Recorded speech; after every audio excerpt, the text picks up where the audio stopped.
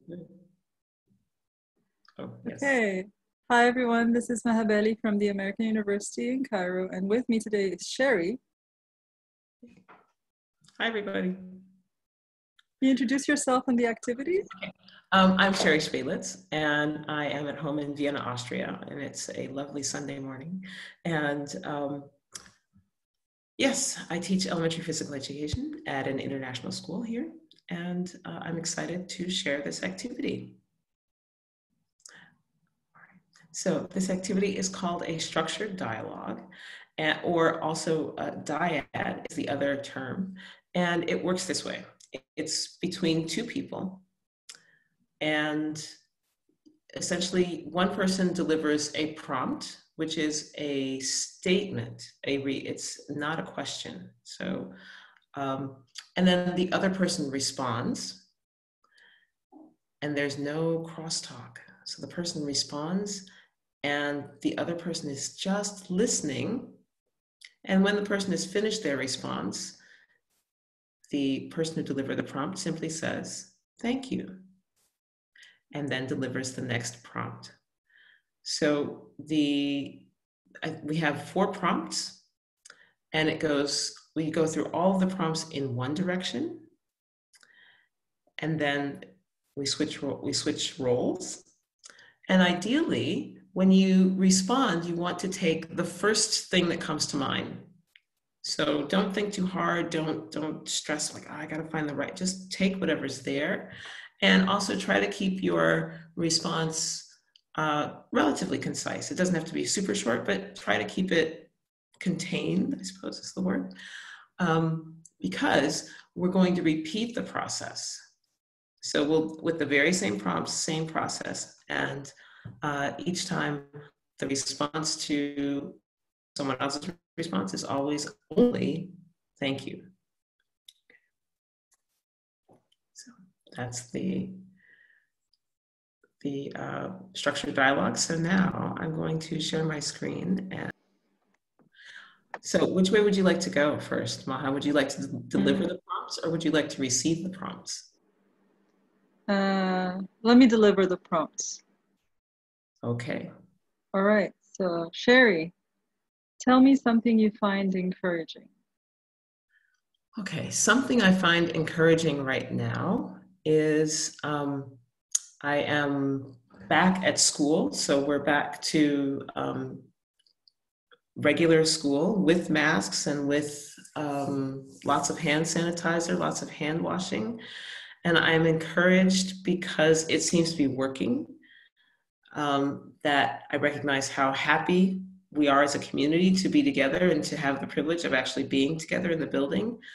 And so I find it encouraging that that it seems to be working, and I feel relatively safe and able to actually work well with kids and with my colleagues. Thank you. Tell me something that makes you curious. Something that makes me curious. I was listening to a podcast last night called Nice White Parents, and it's about public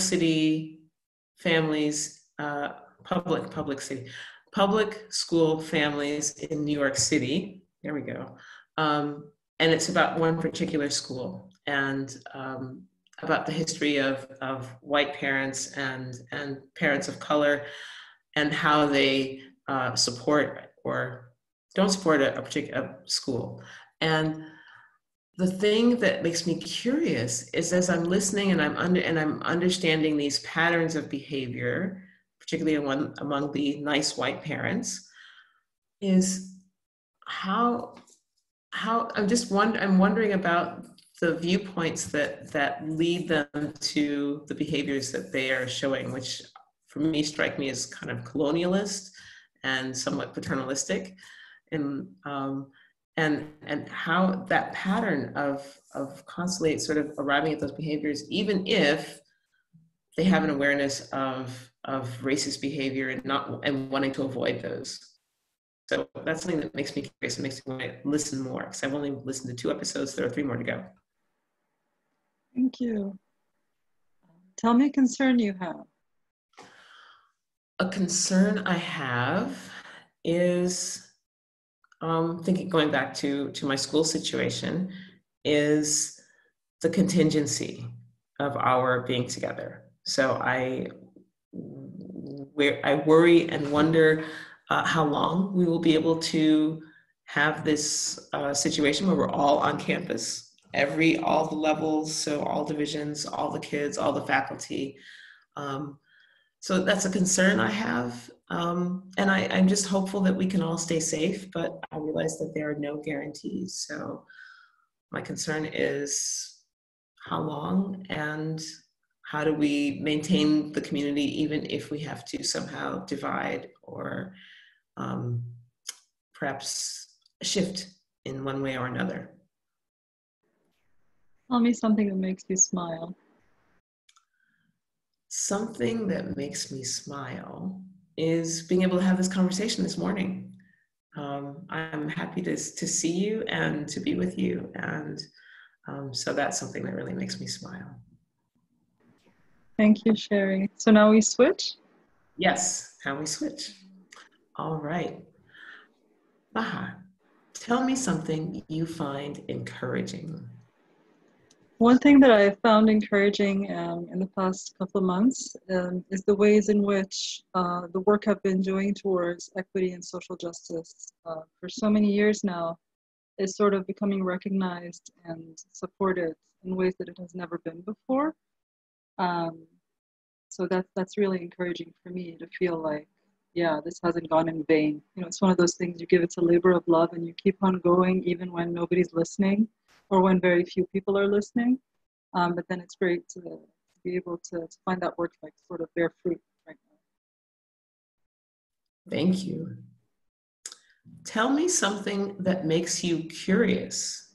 Oh gosh, I'm curious about a lot of things, and having a young child makes you realize that you're still not curious enough.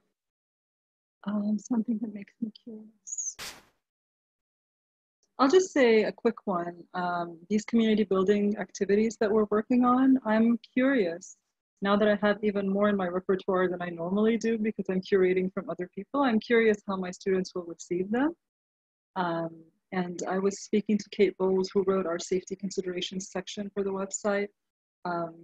I'm curious if they will be willing to share with me if some of these activities are not safe or not enjoyable for them.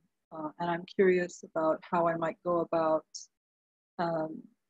encouraging them to share that feedback in ways that don't feel threatening to them. So maybe anonymous feedback or group feedback where they just report back to me a summary or something like that. So that's something I'm curious about right now. Thank you. Tell me a concern you have. I have this multifaceted concern about going back to school. I'm concerned about going face-to-face in case it's not safe, but I'm also concerned about going online in case the teachers and students, especially in younger ages, can't handle it, or definitely for people who have infrastructure problems. If the government is not going to support them with infrastructure, then I'm concerned about what kind of education they're going to be having for the coming year. So it's a very difficult, I think, situation of safety, where the risks are unclear, especially for young people. We were just talking about, we're not sure if younger people are less risk, but then the teachers are not young people, the teachers are adults, right? And the young people may pass things on. We don't know. So I wish we knew more. So I'm concerned about the uncertainty about the safety versus the pedagogical possibilities. Thank you. Tell me something that makes you smile. What makes me smile is a conversation like this one with a friend like you, and all of the ones that I'm doing, honestly, with people that I either love to be with or I'm wanting to get to know. So this kind of thing. Thank you. Thank you, Sherry. That was a really interesting experience. Can I reflect on it a little bit? No, not yet. Not yet. Not yet. Okay. What happens next? Because we go through it again. We go through it again? Yes. Oh. Okay, We I didn't realize that. Okay. read, Do we respond in the next round, or what do we like? What do we do in the next round? see what happens. So this is Okay. I would say the interesting part about structured dialogues is the second. Okay. Oh, Okay. how did I miss that for? Okay. So I'm gonna ask you again, right? Tell me something you find encouraging. I am encouraged by. Actually, I'm thinking also a little bit about what you said about having my work recognized, that I've been engaging in a long time, and perhaps more so that's happening in my own institution, um, more so than in the past, and that is encouraging, and it makes me feel that maybe we are ready to take some different steps than in the past. So that is something that's encouraging to sort of almost suddenly have more people sort of recognize, we have to think about racism too. Oh, okay, and we have to think about equity. What does that mean in our context where so many of us are so very privileged?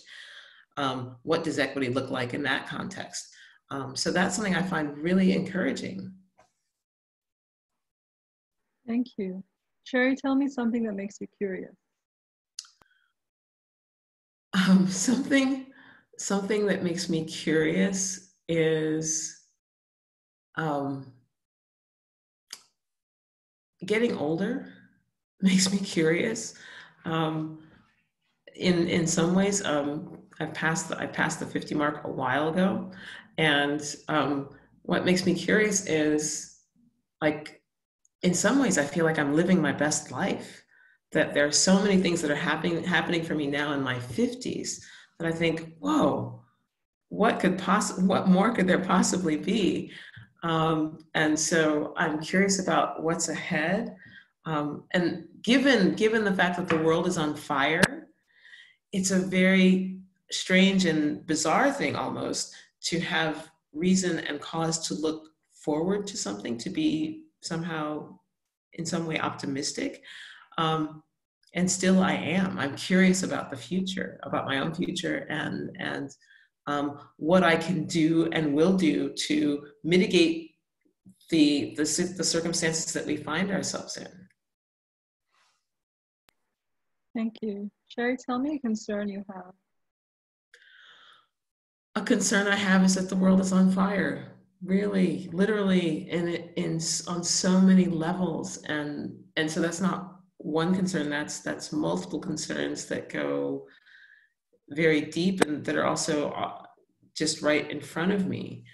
So the concern that I have maybe is, how do I stay engaged in a purposeful way that's not just hand-wringing and lamenting, but that actually that where I also show some agency and look to change what's within my control. So a concern I have is how are we gonna make it through this, and how am I in my little sphere going to be effective in whatever it is, whatever kind of change I'm trying to affect. Thank you, Sherry. Tell me something that makes you smile.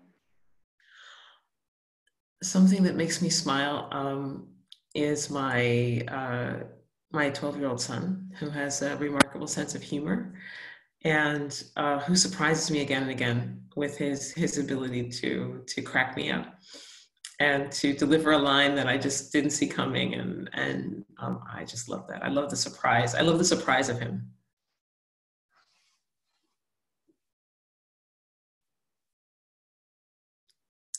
Okay. So. Oh, I was muted. I was saying thank you. You're welcome. So we get to go the second round for you. Maha, please tell me something you find encouraging. So I'm gonna go with what you said as well, because when I was talking about my work being recognized, I was in that moment talking about more internationally, but actually it's also been more recognized in my institution, which has been also very gratifying. Because a lot of us have our work recognized internationally and on social media or whatever more than it is recognized locally, and then it feels like such a waste that you have so much you want to give, and so finally it's being listened to, so that's also encouraging. Thank you. Tell me something that makes you curious. So I'm actually curious about the podcast that you shared about white parents. I think I came across it somewhere, like someone's mentioning it. And as you were talking about it, I wanted to stop you and ask you about it, but I couldn't because I can't do that. I can only say thank you. And so I'm curious about that one, so I'll ask you about it later and try to get the name of the podcast so I can follow through. You said there were only 3 episodes, so I'm guessing it wasn't just one episode about this topic, but it's an entire podcast about that. So you can't answer me now, but I'll ask you later. Thank you. Maha, please tell me a concern you have. I want to build on the concern I said earlier. So the earlier concern was about decisions made during the pandemic and health versus pedagogy and inequalities and that. And I think that's a concern I have in general beyond. I think it's just a representation of a larger problem in the world of how one solution to any kind of problem really can have adverse effects on some populations while advantaging another population. And obviously this is not a concern that's new. It's not like I discovered something. But I think with the pandemic, it makes it really glaring how that can be the case and how within a country or a school, you have that problem. But this is a problem with almost every decision that we make and who dominates, and whose concerns are made paramount and whose lives and livelihoods and happiness are prioritized and how that then influences everyone else. Thank you. Tell me something that makes you smile. I was going to say something else, but then the way you said thank you right then made me realize something. That in this exercise, you can only say thank you, but you can say thank you in so many ways. Because I had my camera off for part of it, I couldn't necessarily do that. I guess I could do it with my tone of voice, but I smiled at the way you said thank you with your face to express a lot more than a polite thank you that I thought was what we were doing here. So that was just a discovery for me, unexpected. Thank you, Sherry. Thank you. So that was the structured dialogue.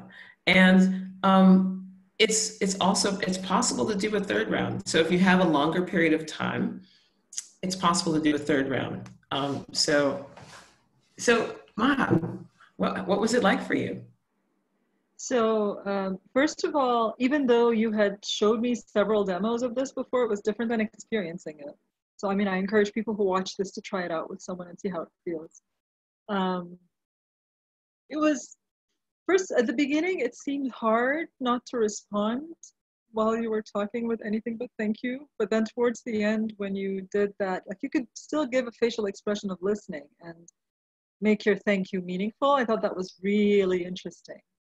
But also I had to fight the urge to take notes of things that you were saying that I wanted to follow up on. And I think I shouldn't do that. Like I shouldn't be taking notes. I should just focus on listening, because I feel like when you do that, you sort of distract and you start thinking of your response rather than listening to the person.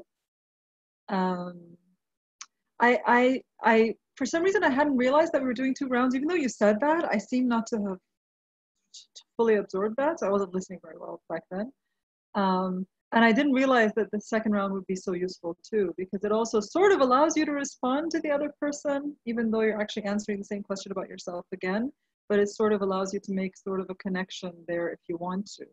And so I thought that was a nice other way of doing it. And I think it also does something else which you did when you came and guest spoke in my class. I think it trains you to listen more carefully to when someone else is done talking. Because in these video calls, people tend to interrupt each other because they don't realize who's done talking and who's not. And sometimes it's because of a lag in the technology.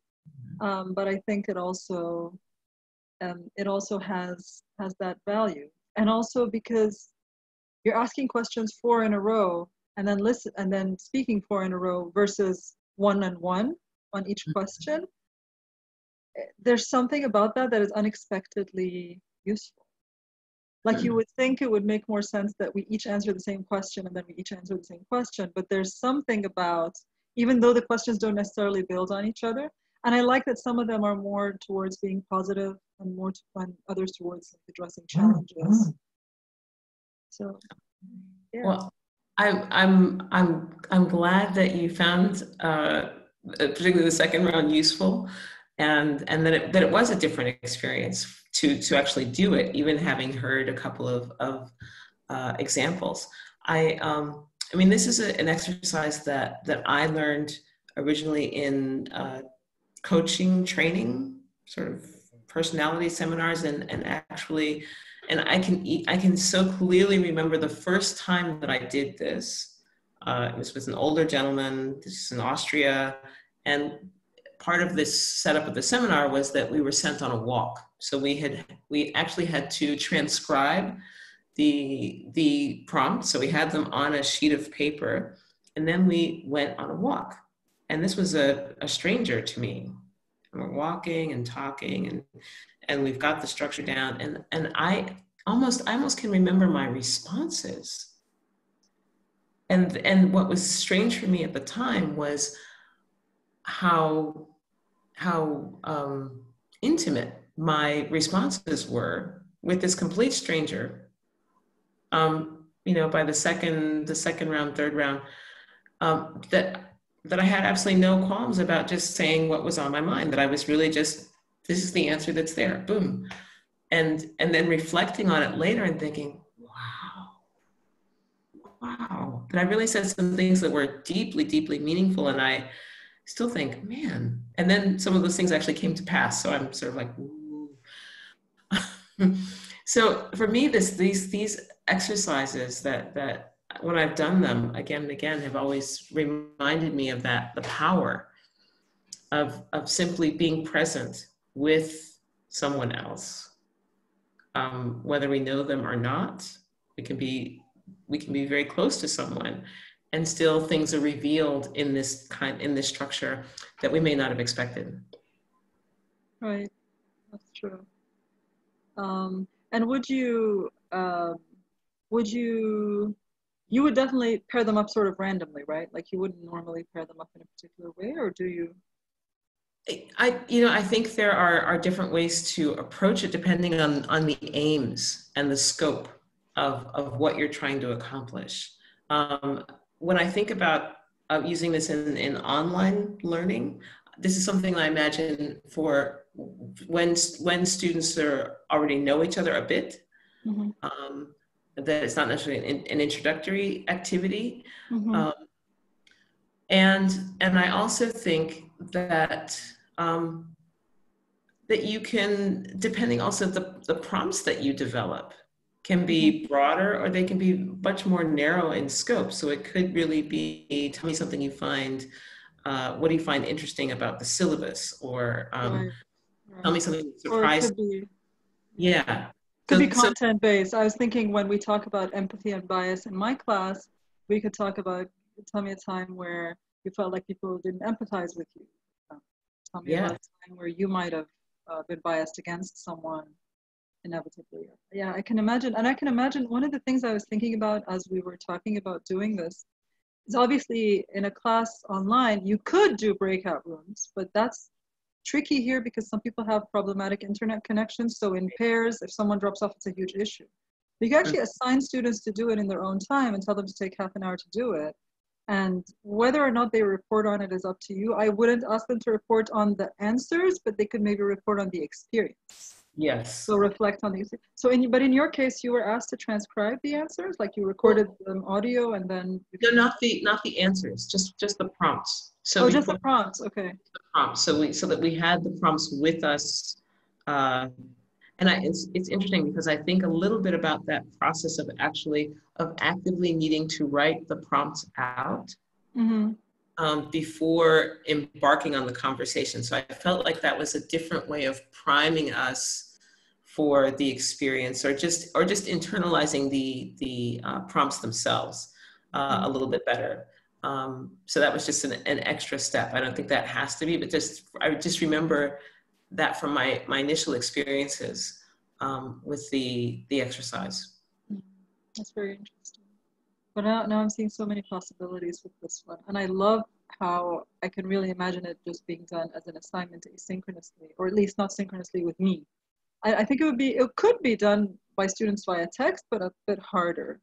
A bit harder because you may want to have a more complex response that it may take longer to text out. But I used this exercise. I encouraged my digital pedagogy lab folks this year to try to do at least one of these, and also to arrange themselves.